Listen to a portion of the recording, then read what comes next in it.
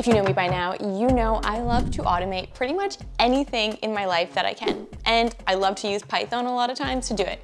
Some of you have been asking for JavaScript tutorials, which will be coming soon as well. But today we are going to be essentially automating our life. Wait, let me rephrase that. Not just automating our life, but creating for ourselves our own little assistant, essentially, with the use of Python and getting ChatGPT to help.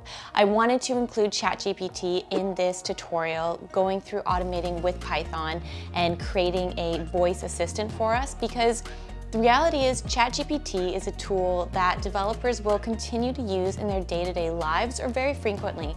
And rather than pushing it to the side, but as it continues to get smarter and data gets updated, we need to embrace it and start using it. Okay, I kind of gave it away what we're building today, but we are building a virtual assistant. So we will be using Python, ChatGPT to use a virtual assistant that we can actually give voice commands to, it will respond to, and track what kind of tasks we are giving. So it's a two-way interactive voice assistant that's virtual, that will be running in the background and can listen for certain commands. This is super cool, and I was blown away how easy it is to make this voice assistant. Let's get into it. Okay, so you can see on screen here, I have ChatGPT, and we're going to give it a command that will build a Python project for us that will create a voice assistant. So we are able to speak to our computer and it is listening and then it will reply. So this could be to-do lists, I was thinking. It could also be set a reminder. Let's get into it. So let's paste this here. Use Python to build a voice assistant that can help you with tasks like setting reminders, creating to-do lists, and searching the web. That was really cool. You can use speech recognition libraries like speech recognition and PyTTSX3. My pronunciation on specific modules or packages is really bad. So if I'm saying this terrible, let me know. I'm still kind of new to Python, honestly. I've been a JavaScript developer for 6+ years professionally, but Python is something that I would say up until about a year and a half ago, I really started tinkering with, and it just like exploded my love for it because it's so cool and so friendly and so many things you can build. Anyways, that's a side note. Let's see what it says. You can see though when I did this prompt, I was pretty specific as things of what packages to use, what I want it to do for the task. So the more specific you are, the better result you will get. All right, let's see, it's generating. We'll speed this up.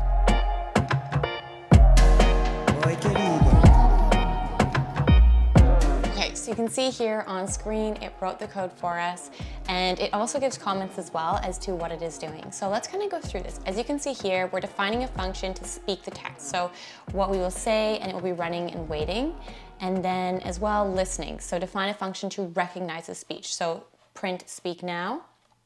Then when it is listening, down here if we scroll, you can say remind me in the command, create a to-do list, and also search for. So let's take this code now, knowing that we're going to have to install some modules and whatnot. Actually, it says that up here, copy code, and create a VS Code project or a project in VS Code so we can run this locally. Let's do it. Okay, so now you can see we have VS Code open, and this is just an empty folder that I put into it. So if we go into new terminal here, make sure you're in the actual project, Python Voice Assistant. Actually, I'll link this project in my GitHub down below as well, so if you want to follow along that way. All right, next what we need to do is create our main file. So let's just go main.py.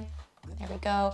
And now let's initiate a virtual environment. What this will do is it will allow us to install different modules and packages and run all of those packages and modules just within this project. So you can continue to build other projects outside of this, and you'll have to reinstall any packages you want to use again. But this is a great way to kind of contain the virtual environment.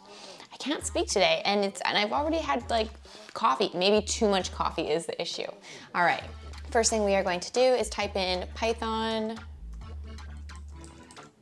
3, because I'm using 3, and then we're going to do, and what this will do is, oh, here we go. We notice new environment has been created. Do you want to select it for a workspace? Exhale that. You can see here now it has created this new environment folder. Then let's go into this environment folder. Perfect, and now you can see we are in the environment. Now we are able to install different packages. So if we go back to ChatGPT here, where are you? This is the problem with too many screens. All right, let's do this. Pip install speech recognition and PY, double T, X3. I always feel like a hacker when it's like doing this. It's just installing, like I'm not doing anything, but it feels so cool. All right, so then if we go back into ChatGPT, let's copy this code and, okay, so we just pasted in the code here. And then if you are getting this warning that it's not, cannot be resolved, just exit out of it. Yes, you can. We did install you.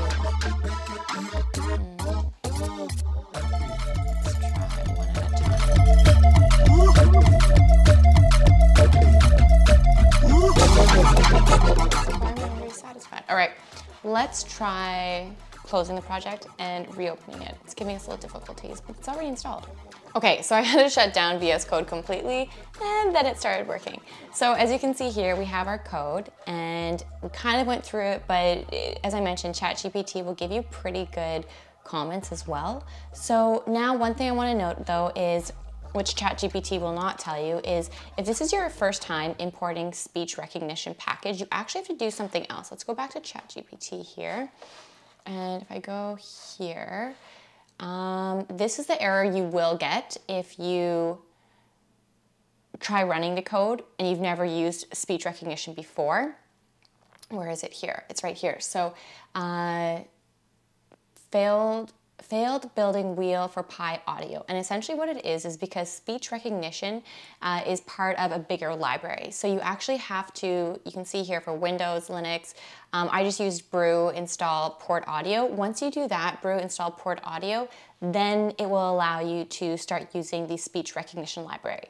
If you've used it before, you won't run into this, but if your first time, you will run into this error, and then you just need to run one of these commands depending on what computer, what operating system you are using. All right, let's go back into VS Code here, and let's just run this and see what happens.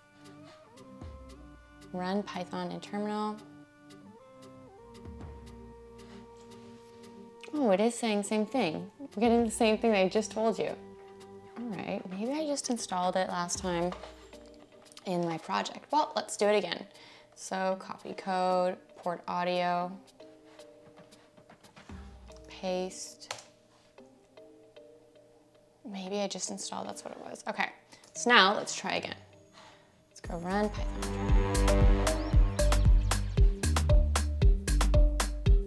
This isn't supposed to happen. Okay, so what I did not install, I'm just going too fast here for you, and for me apparently. Not for you, for me. But no, what I didn't do is after I installed that package with Brew, I also need to install Pi Audio. So make sure you run this command as well. Then what we can do, I already ran it, so I'm not going to again. Then right click and run Python in terminal. Let's say, create a to-do list. Create a to-do list. Oh, you know what? I gotta do it. I gotta unplug my computer. It's because of the audio. One sec here. Let's do this. I have it set up on my monitors and I don't think my audio is connected to it. So, one sec here.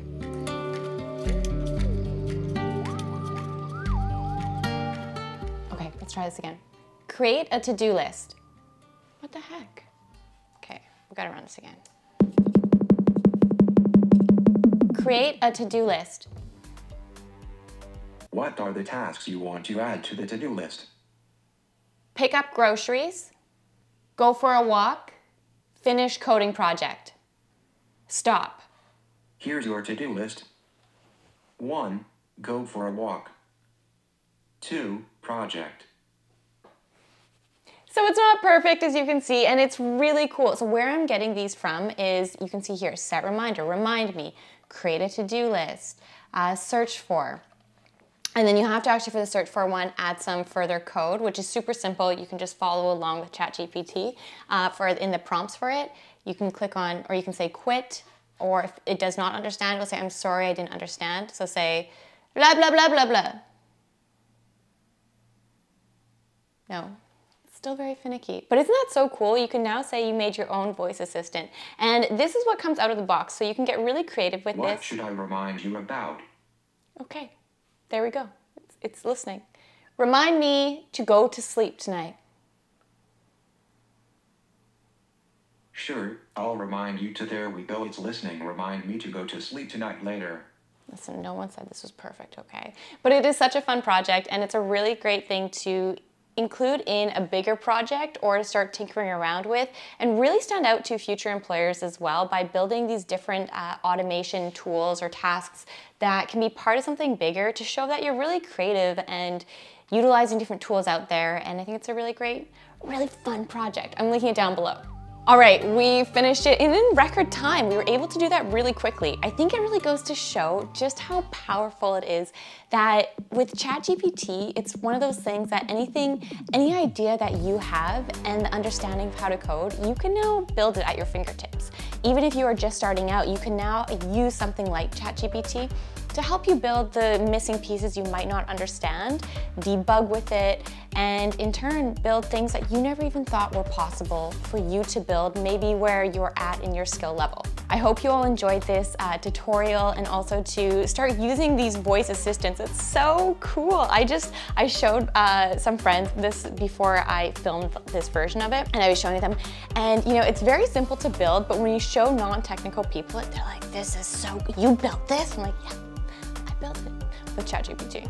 But anyways, leave in the comments what we should automate with our lives, for our lives next with Python.